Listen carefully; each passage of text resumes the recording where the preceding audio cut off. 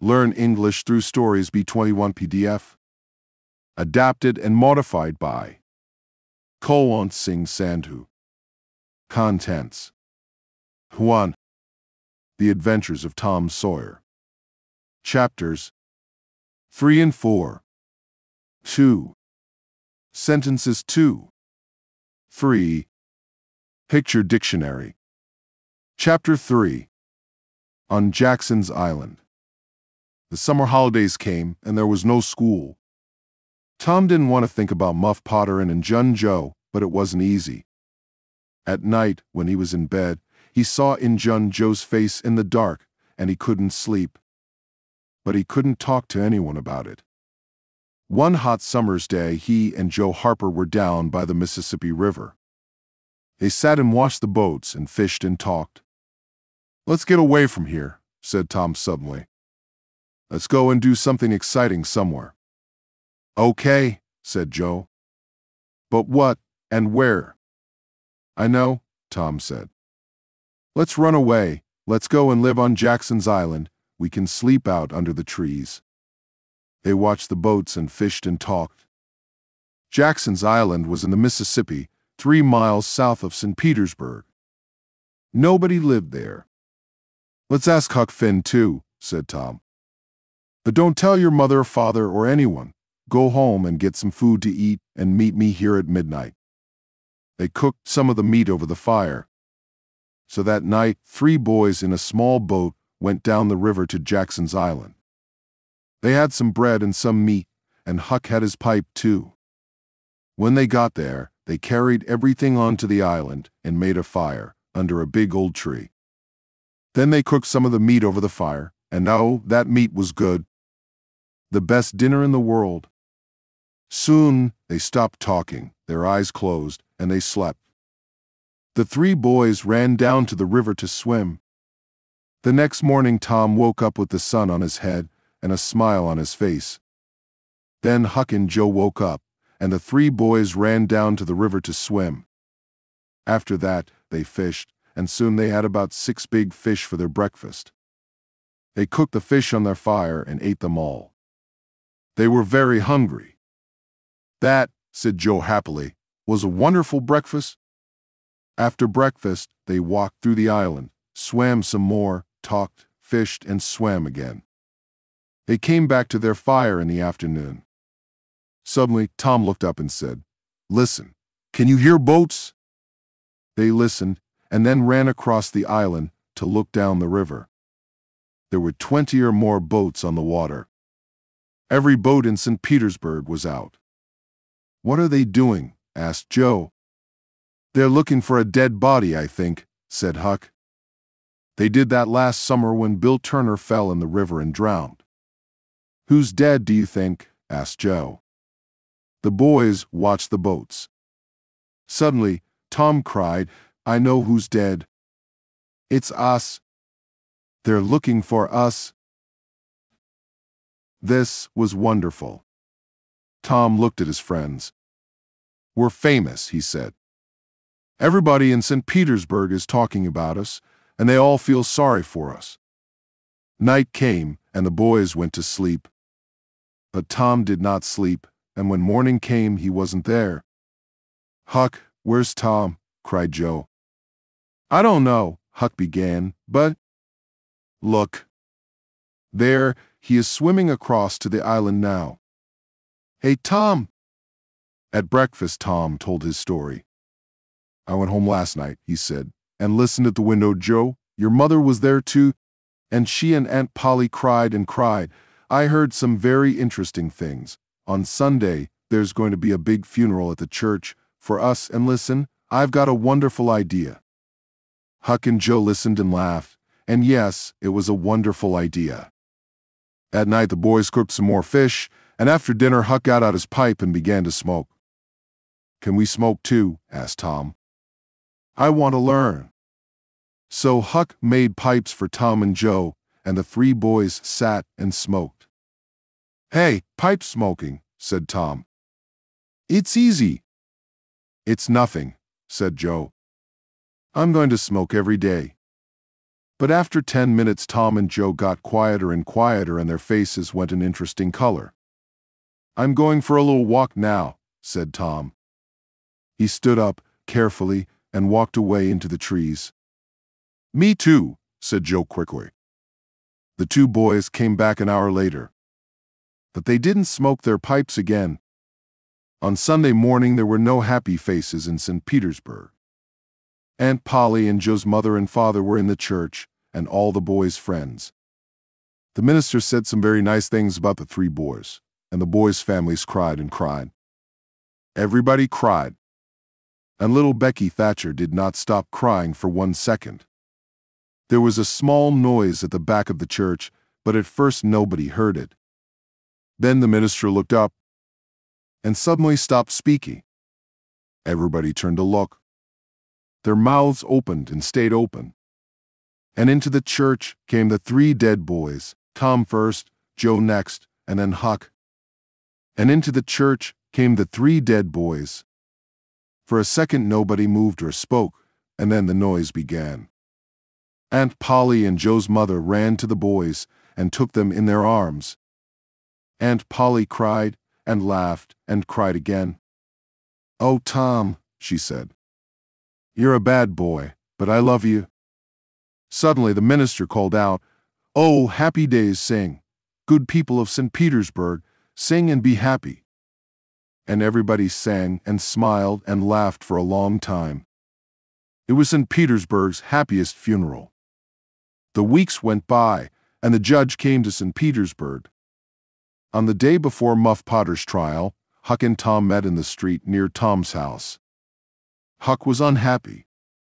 "Tom, you didn't tell anyone about, you know?" "No, I didn't, but Huck, what about Muff? People are saying he's the killer and he's going to die."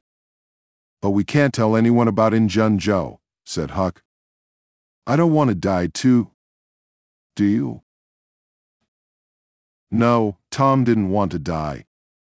But he couldn't forget Muff Potter's face in the jail. Old, tired, and unhappy. And Injun Joe was a free man. It wasn't right. That night, Tom came home late and very excited. He could not sleep for 2 or 3 hours. The next morning all the village was at Muff Potter's trial. Injun Joe was there too. Muff waited, a tired old man with a dirty face. The judge began the trial. Questions, questions, questions. Answers, answers, answers. And the answers were all bad for Muff Potter. "Yes, I found the knife in the graveyard, next to Dr. Robinson's body. Yes, that's Muff Potter's knife. He always carries it.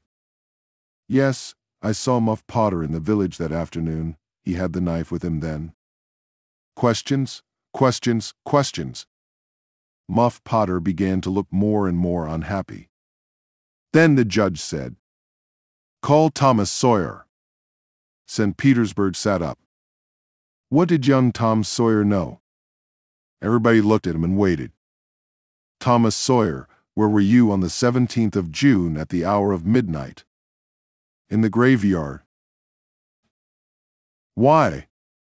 "I went there to see ghosts with a dead cat."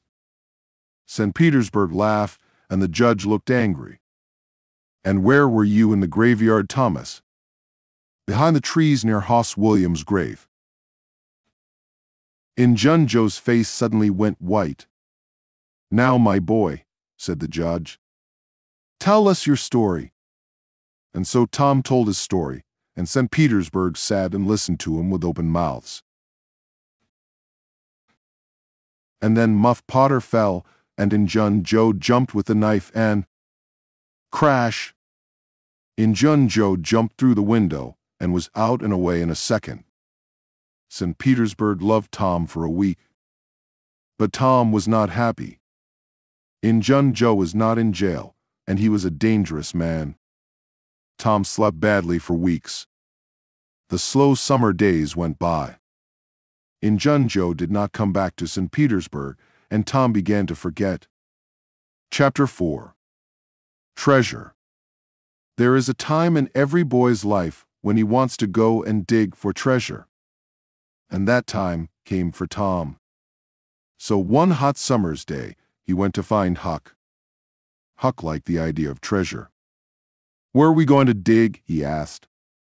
"An old dead tree is best." "Who puts the treasure under old trees?" "Robbers," said Tom. "And then they go away, or they forget to come back for the treasure." "There's a dead tree on Cardiff Hill," said Huck. "Let's go there. I've got an old pick and shovel." It was 3 miles to the old tree, and the boys arrived tired and hot. They dug for an hour or two, but they didn't find any treasure. Then they stopped, and Tom looked down at an old house at the foot of the hill. "I've got an old pick and shovel." "Hey, look," he said. "Nobody lives in that old house. Let's go there. Old houses are always good for treasure." "Good for ghosts, too," said Huck. They took the pick and shovel with them, went down the hill, and into the old house. They looked in all the rooms downstairs and then went upstairs. But there was no treasure and no ghosts. Then they heard a noise. "It's H," said Tom suddenly. "What's that?" "Ghosts," whispered Huck. There were holes in the floor, and through them the boys could see into the rooms downstairs. "No," Tom whispered. "It's 2 men. One is the old Spaniard. He came to live in the village last week. I don't know the other man, SH. Let's listen to them." The 2 men sat down on the floor. The Spaniard had a green hat and long white hair. The other man was small and dark. He took out a bag and began to open it. "It's hot in here," the Spaniard said. He took off his green hat. And then he took off his long white hair. "Tom," Huck whispered upstairs. "That's in Junjo. We took $650 when we robbed that house," said the second man. He took some money out of the bag. "We can take $50 with us now. What are we going to do with the 600? "Leave it here," said in Junjo. "We can come back and get it next week. Here, give me the bag." He walked across the room to the fireplace, moved 2 big stones from the floor, and began to dig with his knife. Upstairs, the 2 boys watched excitedly. Treasure! $600 of wonderful treasure. In Junjo stopped digging. "Hello, what's this?" he said. "There's something here." "It's an old box." The 2 men got the box out and opened it. "It's money," said Injun-Joe's friend. Injun-Joe put his hand into the box. "There's thousands of dollars here," he said, and the 2 men looked at the money with happy smiles. "But who?" began Injun-Joe's friend. "Don't ask," Injun-Joe said. "It's our money now." "We can't take it with us today," said his friend. "What can we do with it? Put it back under the floor?" "Yes," said Injun-Joe. Happy faces upstairs. "No." Very unhappy faces upstairs. "Let's put it under the cross." "Nobody goes there." "We can take it there tonight." When night came, the 2 men carried all the money away. The boys did not go after them because they were afraid of Injun-Joe. But they wanted very much to find that cross. For a week the 2 boys thought and thought about the treasure. It was under the cross, but where was the cross? In St. Petersburg, the boys watched the Spaniard carefully, but they didn't see a cross, and they didn't find the treasure. 2. Sentences 2. Kinds of sentences. There are 4 kinds of sentences. A declarative sentence makes a statement. 1. The children are swimming. 2. The telephone rang. 3. Everyone sat down. 4. I like fantasy novels. 5. There is a White House around the corner. B. An interrogative sentence asks a question. 1. Where are the twins? 2. Are you going shopping today? 3. What is your name? 4. Can I come with you to the book fair? 5. What is the name of the movie you were watching? C. An exclamatory sentence expresses strong emotion. 1. What lovely weather. 2. The silly girl. 3. How stupid I am. 4. Wow, how good this is. 5. That was a great match. D. An imperative sentence gives an order. 1. Please sit down. 2. Tell me the truth. 3.